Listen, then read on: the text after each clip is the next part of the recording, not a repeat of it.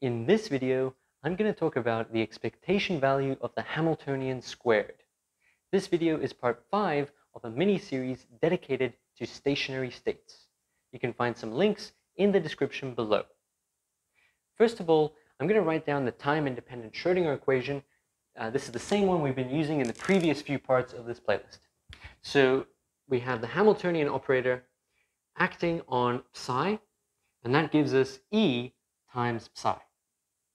And in part 4, we actually derived a related relationship.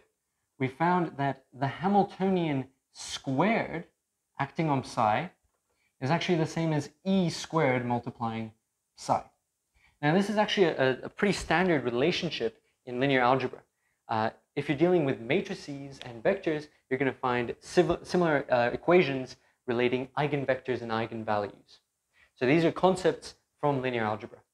So we're going to need this guy in this video. So this video is about the Hamiltonian operator squared and its expectation value. So let's find this square Hamiltonian's expectation value. So we've got h squared, and we're going to find its expectation value using that method that we used in the previous parts of this mini-series. So we're going to take the integral sandwich of little psi star, and we'll put the Hamiltonian operator squared, and we'll have psi dx. So this is little psi, again, because the time dependence of the expectation value disappears for stationary states. Why does it disappear? Well, it disappears because the exponential factors can be grouped together and they can actually cancel each other out and give e to the 0, which is the same as 1. And we found that in previous videos. Now, if you look at this integral sandwich, you can actually identify this pair of guys together. And this is exactly what we see over here. So we can swap this guy for this guy. So let's go ahead and do that. Let's change this integral sandwich by swapping those two guys out. That's going to give us psi star, and then we're going to have e squared multiplying psi and dx. So e squared is a constant. The square of a constant is also a constant, so we can actually move this constant outside of the integral sandwich. And if we move this constant outside over here, what is that going to give us? That's going to give us e squared times the integral from minus infinity to plus infinity of psi star times psi dx. Now, e squared is just our constant. What is this mess over here?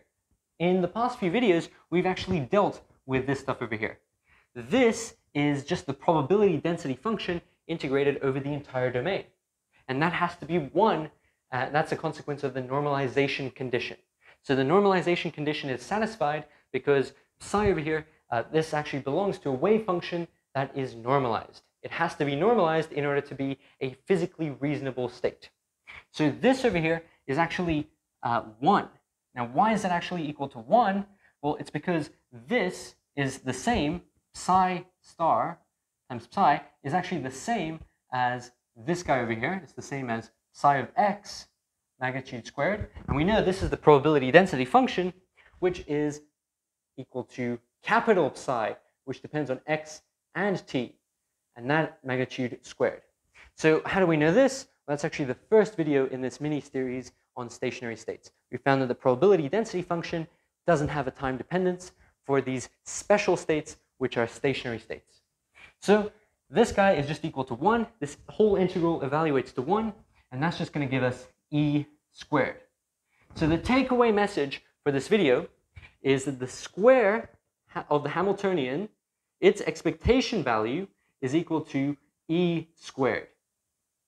H squared, the expectation value of that is e squared. And we're going to be using this useful fact in the next video when we talk about the variance of the Hamiltonian operator. So make sure you watch that next video, because all of this useful work has actually been just for that video. Because that video is going to show us what the variance is. And the variance is a very important quantity in quantum mechanics.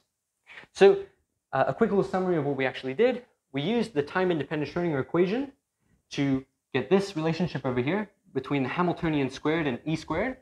And we substituted this relationship into the integral sandwich. Then we moved the constant outside, and we evaluated this integral to 1 because of the normalization condition, and that gave us e squared.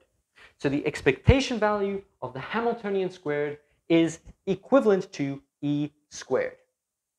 Make sure you watch all the other videos in this quantum mechanics playlist. You can find them all by clicking over here.